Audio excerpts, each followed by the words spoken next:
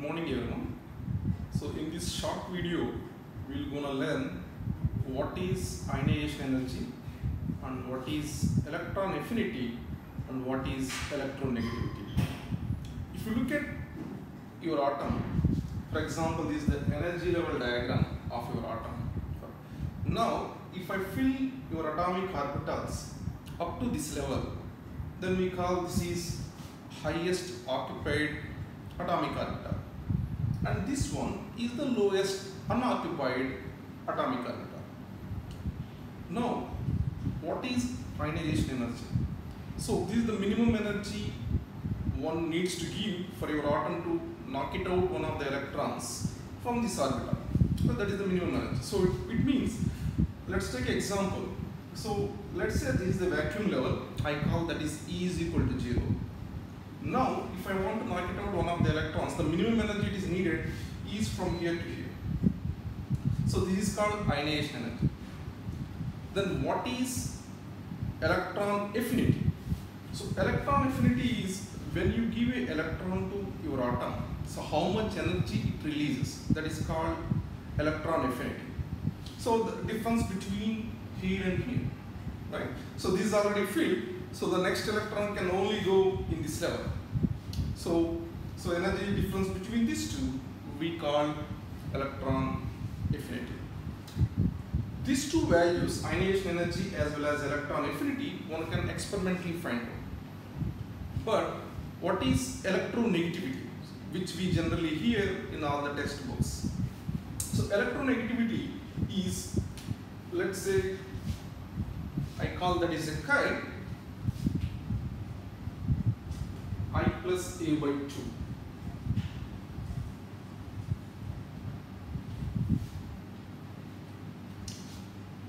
Chi is equal to I plus A by 2. Basically it means if you know ionization energy and electron affinity, one can actually theoretically find out what is electronegativity.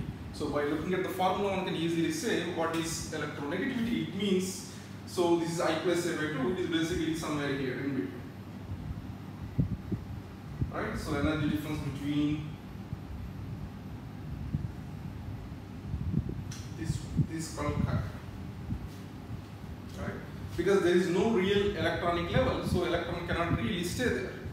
So that is the reason why we can't experimentally find out that one. But if you know ionization energy and electron affinity, one can find out by using Mulliken formula I plus A by 2. Right? These electronegativity.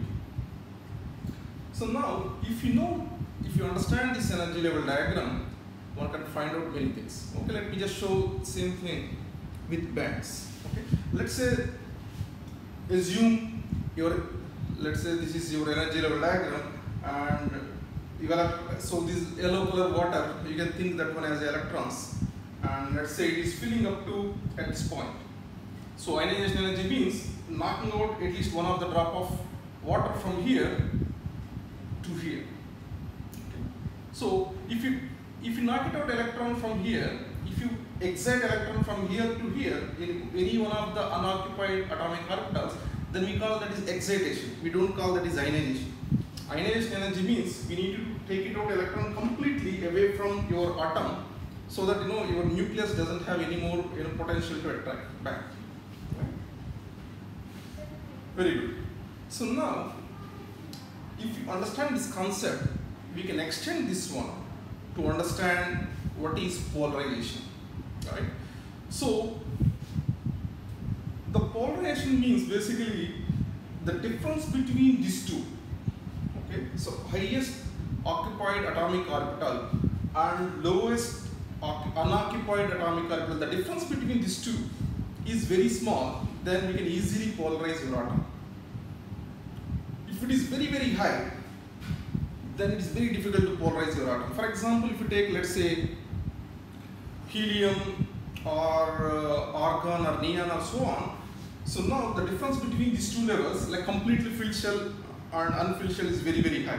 For example, if you have a 1s2 and 2s0, then the difference between 1s2 and 2s0 is very, very high.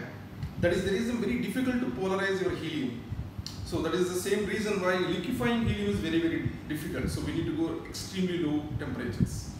But if you look at, for example, argon or even higher atomic inert gases, for example, they are difficult, but it's not as difficult as helium, because we can easily liquefy, for example, argon or neon compared to helium, because the atom size is very big, easy to polarize, and the difference between your completely filled atomic orbitals and unfilled atomic orbitals, the difference between these two are very easy. So with external perturbation, you can easily polarize your atoms.